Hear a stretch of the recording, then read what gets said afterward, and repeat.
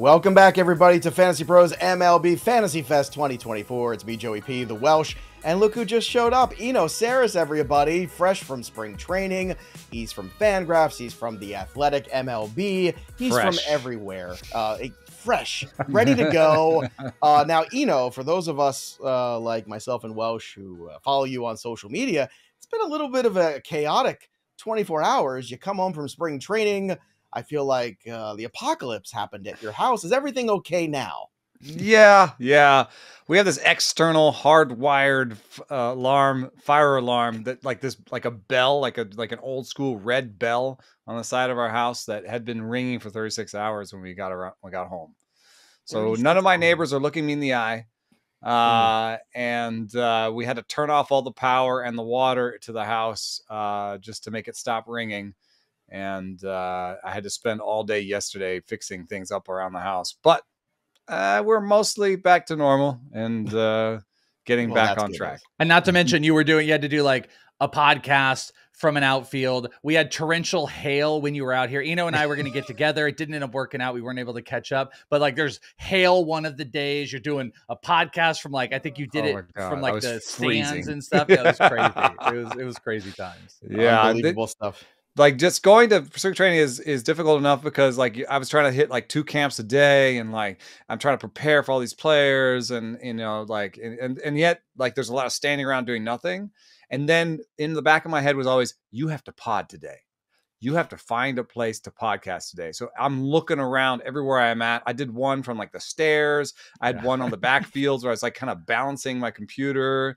So I was like every place I went. You should do it like a thing where you should ask your thing, where am I podcasting from today? If you find, it's like, where's Waldo? It's like Carmen Sandiego, like where in the world is Eno Sarris pod? I think that's part of the fun. You never know. He's out there in the back. He's he's got a helmet Sunday on the backfields, and there he is with a microphone in his hand. All right, we're going to talk about some breakout pitchers. Nobody better to talk about this subject with an Eno. Before we do, just a shout out to a sponsor of today's show, and that is Underdog Fantasy, the place to go when you are playing best ball this year. MLB draft season is upon us, everybody. The Welsh and I just did a draft in the Dinger contest, $750,000 in prizes, $100,000 to first, and we gave you all the cheat sheet codes basically because we found all the guys that are buried in ADP. So go watch the show. We just did it on Monday. It's on the channel. It's only $10 in that tournament, by the way, and it closes out opening day on the 28th. So jump in, sign up for that one. When you sign up for Underdog, use that promo code FPMLB. Again, that's FPMLB to get your first deposit match up to $100. And in case you're not good at math, that's 10 free entries into the Dinger contest. There you go. 10 times 10, that's 100. But use that promo code FPMLB and join Underdog today. Again, you can do the one-on-ones. You can do the Dinger draft. You could do the 12-on-12, 30-second draft clocks. You could do the 8-hour draft clock, whatever suits you. Your best ball is over at Underdog. Download the app or go to Underdog Fantasy today. All right, Eno, let's get to the nitty-gritty. Let's talk about some pitchers who can break out in 2024. Before we get to some guys on our list, I want to know if there's a name that you are just all in, ready to go, locked and loaded, 2024. Damn the ADP. Eno Sarris is going to have shares. It might be this first guy, to be honest with you. Well, Bobby Miller is the first guy on our list, but I don't know if that's the first guy on his. No, I love Bobby Miller. What I have been finding is that I want 3 hitters in a row in drafts, and that has led me to a lot of builds with Bobby Miller because I want to have 2 of the better, 15 to 20s if I'm going to be passing on those first 10 starting pitchers. So, I love Bobby Miller. I just think he has the full arsenal, velo, great team backing him. One question is how many innings he'll get. The Dodgers kind of do like a secret 6-man rotation thing where everybody gets extra rest, but he's the one of the few guys on that team that is ready to go for innings, I think. And so I think he can get to 160 or so. And how much more you expect these days anyway? So do you think he could be the number 1 in innings? I know this seems weird on that team, but like, I think a lot of people are projecting Yamamoto to kind of be pushed back. Walker Buehler's dealing with the thing. I mean, do you think like Bobby could end up being 1 or 2 in innings on this team? I mean, who led him last year? It was Clayton Kershaw with 130. So God, can you imagine? That is a depressing thought there. But, Bobby Miller is, I guess, arguably the best return on investment of any of these guys, right? I think that's maybe the bigger point of view from a fantasy perspective. Well, I've been splitting the difference between him and Grayson Rodriguez, and just getting kind of half and half shares of those two. Sometimes I'll just let the room decide which one I get. But both of those guys are going as like high number twos. And if you're going to get a low number one, you got to get a high number two. So that's kind of how I see them. All right, let's get to one of your guys here, Welsh, that we've talked about quite a bit, Cole Ragans of the Kansas City Royals. Ragans has been a guy that we have talked a lot about. It's a very trendy name. The ADP has risen a bit, though, so that's one thing to keep in mind. Is every single draft season, the fantasy baseball community gets onto a player, gets excited about a player, and then that player goes from being a value to being not so much a value. So he's cracked the top 100 overall now. He's at 97, but again, it's not a crazy jump so far for him. Yeah, and I want to get Eno's take on it. Like, definitely don't call Cole Ragans my guy. Like, I have him high, but this is Pollock and plenty of other people. But what I think is interesting about Ragans is I think Ragans is the most deceptive draft prep pitcher of all of them, because I don't think anything is representative of where he goes. You just said it. Our own ADP. Any site-specific ADP, an aggregate ADP, I just don't think it really tells you the story. If you think you can kind of game plan, you're like, all right, well, I'm going to get Cole Ragans because he's like the 28th pitcher or something like that, or he's the 30th pitcher. No, because Cole Ragans is so polarizing. He's had a great spring. The fastball looks as dynamic as ever. We've seen what this looked like last year in a smaller-ish stint, and everything is carried over, and it looks projectable to go over bigger innings. So wherever you think you're going to get him, somebody's going to do something I say irrational. I'm not trying to be negative about it. They're going to do something that is not of the norm. He's going to go way higher. So he's the most deceptive pitcher in my mind in his variance of going 90th overall to 50th overall. Eno, do you agree with that assessment? And should we agree that Cole Ragans really can have that upside of being a top 15 overall SP? Yeah, I mean, the only shares I actually have of him are from last year in my keeper leagues. You know, I picked him up full sale last year as soon as I saw those stuff changes. This year, I agree with you, man. Chris, like every draft I've been in, I've been like, oh, is it almost? Nope, there he goes. It's getting close to Reagan's time, and it's gone. And it's gone. So, I pushed him. I have him in my top 25. I feel like that's a good place for him. It's higher than my projections say I should have him. It's right around some pitchers I really like Joe Musgrove and Dylan Cease. Like, I don't know that I'm going to push him all the way up to Bobby Miller, Freddie Peralta, Grayson Rodriguez territory, which is the back end of the top 20. So I'm done pushing him, and he just keeps getting pushed by the room. So. You mentioned Freddie Peralta. That's one of my guys that I keep saying, if something happens to Strider, he becomes a fascinating wager potentially to lead the National League in strikeouts. And I have a share of it just because, the way pitchers drop like flies, it's not an impossibility. Is Peralta a guy for you that you're on? Because I keep saying that I'm comfortable with him as a potential fantasy ace, because frankly, I like to hit those offensive players early in my drafts. And Peralta is one of those guys that tends to be around in ADP. Do you see Peralta the same way, or are you more concerned that he doesn't have the innings potential of maybe some other guys? Yeah, I've got him down for 165 innings. There's a little bit of a drop from the biggest studs, but Garrett Cole was you had him down for 185 innings at least, and there those go. So I expect a little bit less out of my pitchers every year.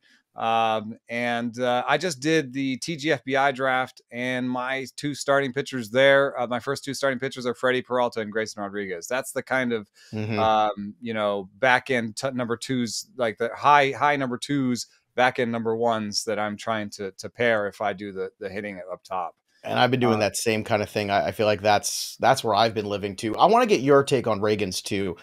Here are the projections I'm looking right now over on Fangraphs. We could look at the ATC ones, 160 innings for him. They're putting him at again 9.6 K per 9, which is a little bit below what he was at last year. So do you think that's fair? Do you think that's kind of what you're looking for in terms of the 3.89 ERA? Does that feel like Ragans for you? Mine are higher than that. I don't know why. It's like every once in a while I get a projection out of my own system. I'm like, what is going on here? But, one thing that's interesting about Ragans is his stuff is even better this spring. So, what we get, the reports that we get are not full.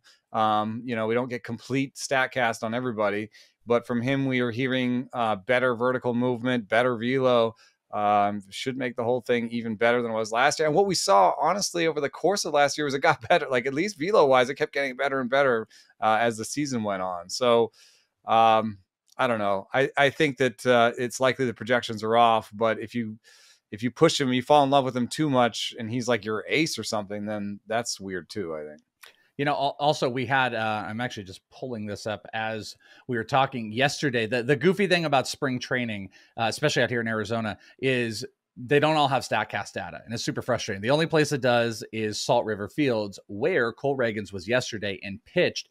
And just to give some people insight, fastball on average was up almost a mile per hour uptick. Changeup was up. The cutter was up 1.5 miles over. Spin down just a tiny bit, but velo across the board up. He had a 23% whiff. He had, the numbers are pretty ridiculous. A 50% swing and whiff rate on the changeup. CSW is actually a little bit lower, 25% overall, but overall upticks from Salt River Fields on his data to kind of speak to what Eno was saying, that things are moving up. Right. If you've got questions, drop them here in the chat. Here's one from Nicholas Nielsen. Great name, by the way. With Cole being injured, give me every possible share of Tariq Skubal winning the AL Cy Young. Would love to hear Eno's thoughts. So I want to get your thoughts first on Cole, the adjustments, and then, of course, Tariq Skubal, who is another very trendy pick in 2024 where people are really excited about Skubal, as they should be. Last year was incredibly encouraging, but again, only about 100 innings. So your adjustment on Cole, or are you out altogether on Garrett Cole in 2024 now with this news? He just at the right price? Is that where Cole is? And then Skubal, is he somebody that can contend for a Cy Young in the American League? Well, I had to push Cole down past, Justin Verlander. That's a guy who's injured, who could be good. It should be good this year, projected well. But at least with Verlander, we know what's going on, and it's probably not going to be that much missed time. With Cole, it's either or. So I think you could push him down even further, but there is that enticing, maybe it'll still be, 150 innings and it'll be great. So, I think he's probably a very back end sort of top 40 type pitcher now. Who would you rather have, Cole or Bieber? Bieber. Yeah, me too. Okay. Cole or Montgomery. Velo is up. He says he's fully healthy. He went to Driveline. He changed his pitches. I just, at least I know too. I hate the uncertainty. Can we believe in anybody who doesn't go to Driveline anymore? I feel like that's the thing. That's why Mike Trout. Am I right? That's why everyone's out on Mike Trout. We never hear that he's going. Welsh, I wish you would go to Driveline. So you can I'll go to Driveline. I'll go right now. It's spreading to hitters now too. So yeah. Oh yeah, just a little offseason improvement from you, Welsh. Just once. Just go to Driveline, please. Next season, just wait. Best shape of my life. Promise.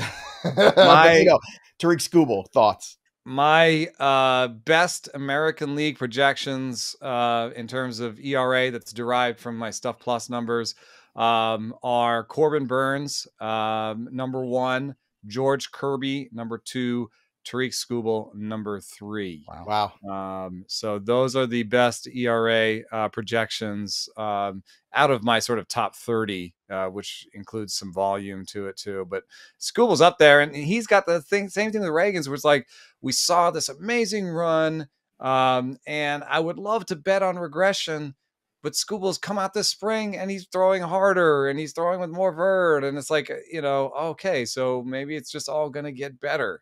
The one thing that I think is, if I was going to order them in terms of innings, I would get this year out of those 3. I would probably make him last of those 3 as well. So if you want me to put some back end money on somebody, it's Kirby, I guess. No, Kirby, that's the very popular guy. Pianowski loves him. Welsh loves him. It seems like you love Kirby as well. So is Kirby the fantasy ace that, maybe people should really start to, because it feels like the community has embraced him, obviously, because, it's like 3 analysts in a row have come on and kind of said that same thing. He was my number 5, and then Cole got hurt. So he's now my number 4. One of the differences between him and Corbin Burns is that Kirby is still, mixing around his he's still adding pitches. He's still he added a splitter. He's tinkering. There's this opportunity for him to add another pitch and get even better in terms of strikeouts. And then the competition in the park are I know Corbin Burns in Baltimore. Baltimore now has Mount Baltimore and is more of a pitcher's park, but he still has to go into New York. He still has to go into Boston. He still has to face the Blue Jays. There's a lot of good offenses. I think the offenses Kirby has to face out in the West are just not on the same level.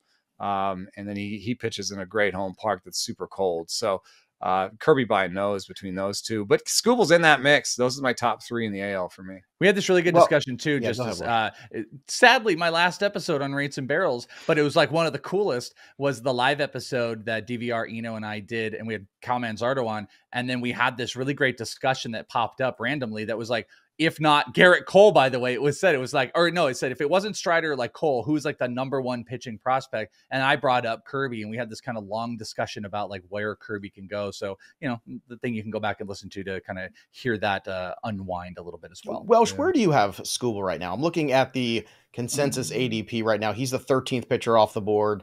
We have George Kirby's the 11th pitcher off the board. Do you have them both in similar? I assume you have Kirby higher. I have Kirby higher. Yeah, I've got Kirby at 6, and I've got Scooble at 11. So they're both top 12. They're both the SP1s, but I am high. I mean, I want to put Kirby higher. I really should, but I think I'm one of the higher 6 and what did I just say, 11 or 12 for Scooble. All right. I want to get your thoughts on Michael King. This is a pitcher that I've been very high on. Welsh and I've talked extensively about him. Now there's nothing standing in his way. The innings are going to be there. The starts are going to be there. It's just a matter of staying healthy and doing it. The Padres are still a pretty good lineup last time I checked. I know Soto's not there, but it's not like they're bereft of talent in terms of the batting order, in terms of defensively, what they offer too. So in your opinion, do you think Michael King can be a breakout pitcher? Because it seems like the ADP has not moved no matter how much we've all been hyping him this offseason. Is King a guy on your radar as well? Yeah, 100%. He's right next to another one of my favorites, Dylan Cease, in that that's Stuff Plus loves them. I've got projections that are similar with really great strikeout rates due to how good their stuff is. Some question with Cease about command, some question with King about innings. I think that's a great place to shop for your 3rd or 4th starting pitcher, because all those guys are going to have questions. The guys around them all have questions. Justin Steele, like, why did it end up that way? Jesus Luzardo, like the velo, when the velo was down, he was no good. Darvish is down there. Hunter Green needs to get better to sort of deserve that ranking. So, I think Michael King, just having an innings risk there, it is annoying though. Innings risk is a little bit like batting average. On the hitting side, you take a risk. You say, well, the batting average might not be great, but everything else is good. And you do that a couple times, you go, oh crap, my batting average is terrible on this team. And then it's hard to kind of get it back up. Innings risk is the same way. You take one innings risk, and then you're like, and then you take a second one, and you're like, oh no, none of my guys are healthy for opening day.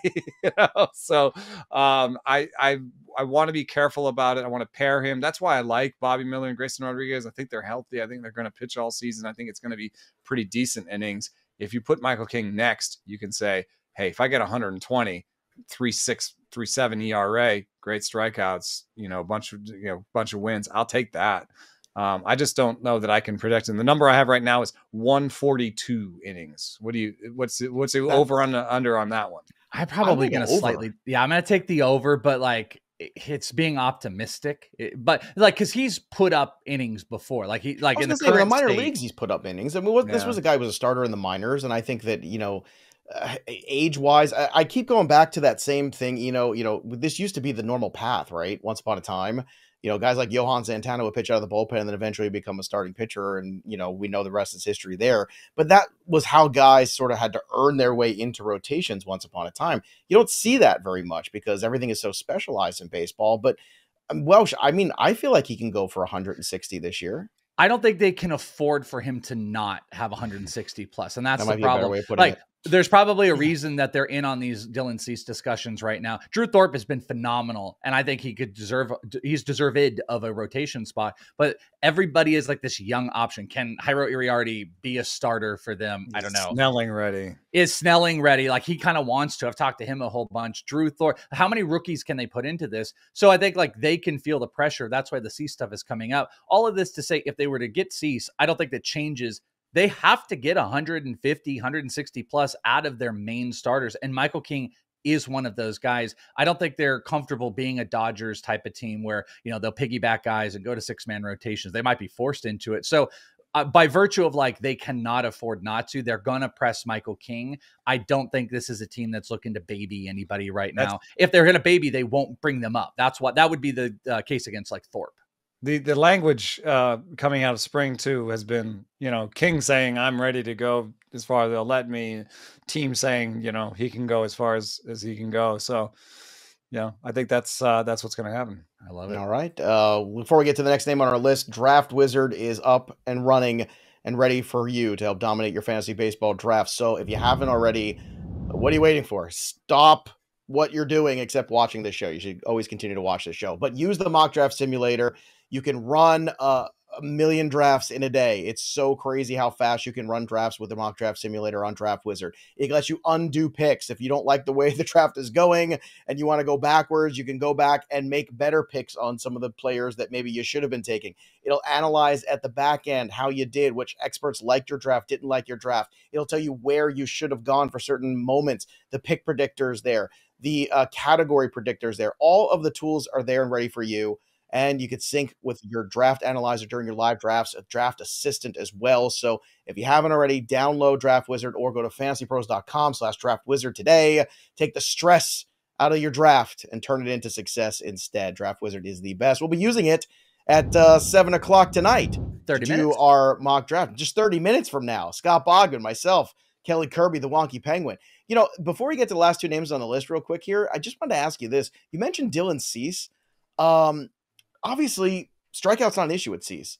The ERA, 391, 220, 463. Who is Dylan Cease when it comes to ERA in 2024? I'll take the 391 with a ton of strikeouts. So okay. I think the command is always going to be a problem. But one thing that's funny about command is it's not actually that sticky year to year. So, you know, I think he could feel healthy, you know, have a better season in terms of command. It won't be like ever be great, but it'll just be better than last year. And he's got a beard this year, by the way. He's got a beard. Well, he got rid of just the mustache. He's got a big beard fluffy energy. beard. Yeah, I think the beard, maybe he could like do a little cheaty, hide some stuff in there, better grip. That's how you get the command sticky, is you get it in the beard. So, all right, sorry. I took my beard down today because I knew we were doing 4 hours and I wanted to be very, you know, sleek and aerodynamic for that whole show. I was really worried about mine. My this is as best as it I was gets. worried about yours too, but more because it's patchy sometimes. All right, Bailey Ober and Brandon Pfaadt, two more guys on our list. Eno, I want your take on both these guys. Bailey Ober going around the same spot as Michael King in terms of ADP. Brandon Pfaadt going even later. We saw Pfaadt get right towards the end of the season into the playoffs. We know the homer over there, the Welsh, is very excited about Pfaadt. So I want your take on Ober and Pfaadt and what you think they might be able to do in 2024. Ober's got an up arrow for me. I think he does some stuff that my model doesn't capture. Just being super tall and having a weird release point. He's also locates, you know, pretty well. And the only thing that makes me worried is with that like kind of 90-mile-an-hour fastball, how many homers he's going to give up. He could be one of these guys that has a low whip. I mean, that I think you can bank on, but a little bit higher ERA than you expect because of the home run rate. Those guys are fine too. And in fact, they you know, sometimes people forget to manage their whip. And so Ober can be a real sort of interesting, I need to improve my whip at this point. If you're using your draft simulator to check your how you're doing and you see that your whip is a little high, Ober's a perfect pick there. I'll take King over Ober, but again, there's an interesting use case there. Pfaadt added a sinker and finally did everything Chris Welsh thought he could do in the postseason last year. And the only thing that worries me is that we saw even in that great postseason run how much he struggled against lefties. The sinker won't save him against lefties. He kind of just tries to survive against lefties. He thrives against righties and survives against lefties. And so I expect the ERA to be over 4, but I think he'll be useful and be kind of an SP4 sort of situation. If you do that change up a little bit more, you think that would be the fix? Yeah, the change up. I think he's tinkered with. It's been good. It's been worse. It's like I don't think it's ever been listed. Is it been listed as like his number 1 pitch? It's not his best off-season No, pitch. no. I mean, I think he threw it like 8% of the time. I'm not looking at the thing. Yeah, he threw it a little bit last year. If that could take a little step forward, I'd believe in him a little bit more. But you know, his 4-seam is not as good as his 2-seam, so he'll always be a little bit worse against lefties because he has to use the 4-seam more against lefties. Eno, before we let you go, one question for you. Who's that pitcher you keep drafting at the end of drafts every single time? Because everybody wants to know that answer out of your mouth. Oh, at the end, You Keaton know, Wynn. that guy is. It's Keaton Wynn. Keaton Wynn is this guy for the Giants that he had elbow surgery and he just threw split finger after split finger. And he threw it 60% of the time last year. I don't think that'll continue. I think his slider is good enough and you'll get a more normal starting pitcher mix out of him. But 5 innings in San Francisco for super cheap, I'll take Keaton Wynn. He's Eno Sarris, everybody. He's the man at the Athletic MLB and also at Fangraphs too. Make sure you follow him on X at Eno Sarris.